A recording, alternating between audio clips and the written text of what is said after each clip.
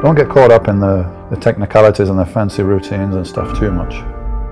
Just keep that core there that's about working, hard working, and challenge yourself. And if you challenge yourself and you overcome, then you feel good, man. You feel good, you know? So just keep doing that and it builds on itself.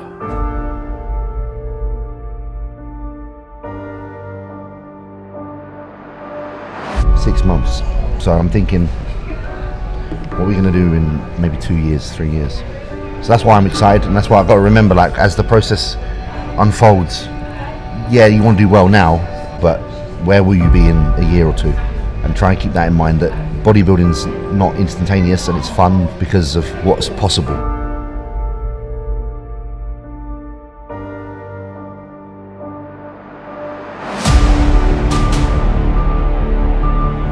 The way you train affects how you look.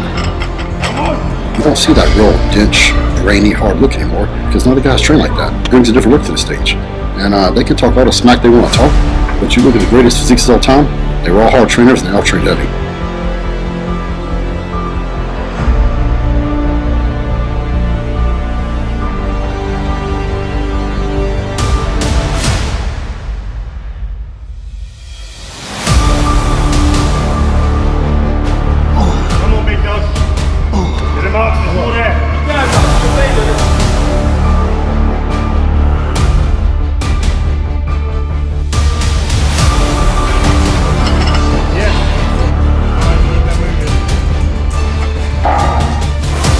Someone's got to come first, someone's got to come second. And normally what's going to differentiate those placings is who gave up first or who gave it the least. And I really don't want to be the person that gives it the least.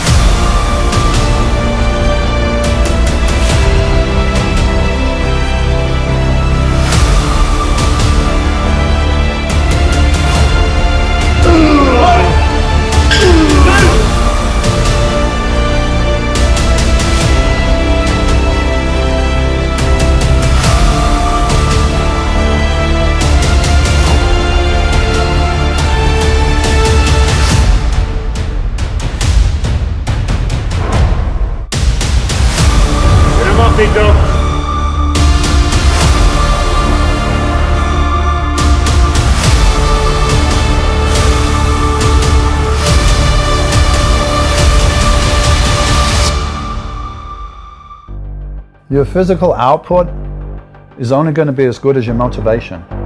Desperation to push through that last rep, to know where is your limit. My body wanted to give up, but my mind's never going to let me.